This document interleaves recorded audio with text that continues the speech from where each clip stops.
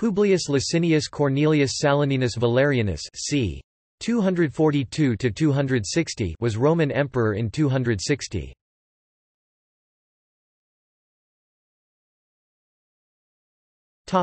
Early life. Saloninus was born around the year 242. His father was the later Emperor Gallienus, his mother Cornelia Salonina, a Greek from Bithynia.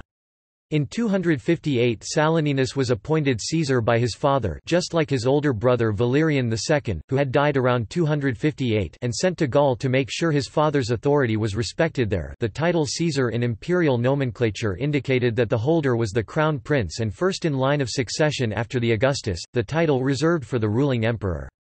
Like Valerian II, who was made the ward of Ingenuus, governor of the Illyrian provinces, Saloninus was put under the protection of the praetorian prefect Silvanus, otherwise named as Albanus.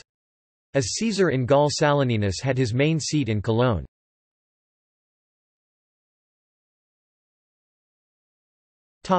Reign.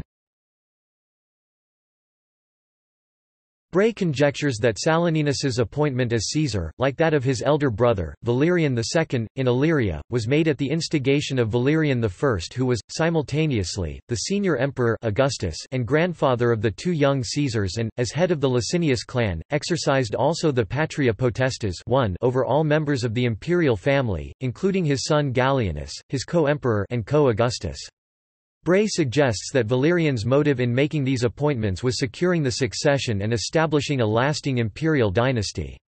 We do not know how Valerian envisaged his grandson interacting with the existing governors and military commanders of the Gallic provinces. There is no reason to suppose that he ever thought the thing through as systematically as Diocletian when he established the Tetrarchy some 30 years later. However, Silvanus must have been a seasoned soldier and administrator, and he does seem to have harbored the notion that, as guardian of Saloninus, he should exercise real authority in Gaul. This was demonstrated by the circumstances in which he fell out with the usurper Postumus. In 260, probably in July, Silvanus, no doubt in Saloninus's name, ordered Postumus to hand over some booty that Postumus's troops had seized from a German warband which had been on its way home from a successful raid into Gaul. However, Postumus's men took violent exception to this attempt to enforce the rights of the representative of a distant emperor who was manifestly failing in his duty to protect the Gallic provinces. Asserting what was probably the prevailing custom of the frontier, they turned on Saloninus and Silvanus, who had to then flee to Cologne with some loyal troops. It was probably at this time that Postumus was acclaimed emperor by his army.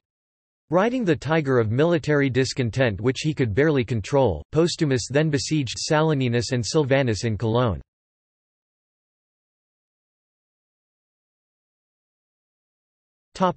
Death. Gallienus, who was fully engaged elsewhere, probably campaigning on the Middle Danube, could do nothing to save his son, by this time Saloninus's grandfather. The senior emperor Valerian was probably already a captive of the Persian king Shapur I. Saloninus's troops, in their desperation, finally proclaimed him emperor, perhaps hoping that this would induce Postumus's army to desert him and join them in a bid for empire, i.e., against Valerian and Gallienus. If this was indeed their hope, they were to be disappointed in the event, for Postumus's army pressed on with the siege and, about 1 month later, the citizens of Colonia Agrippina handed Saloninus and his guardian over to their enemy. Postumus was then unable to prevent his army from murdering them.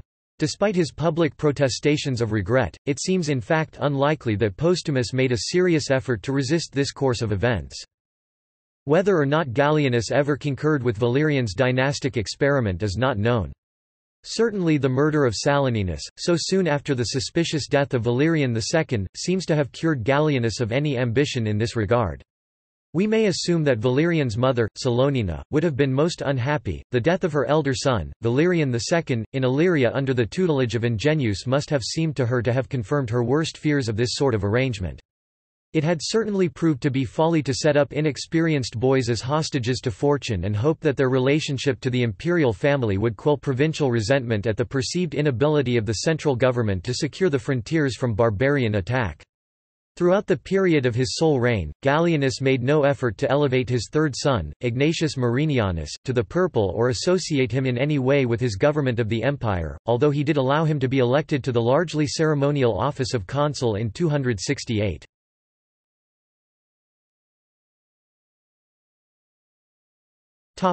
Notes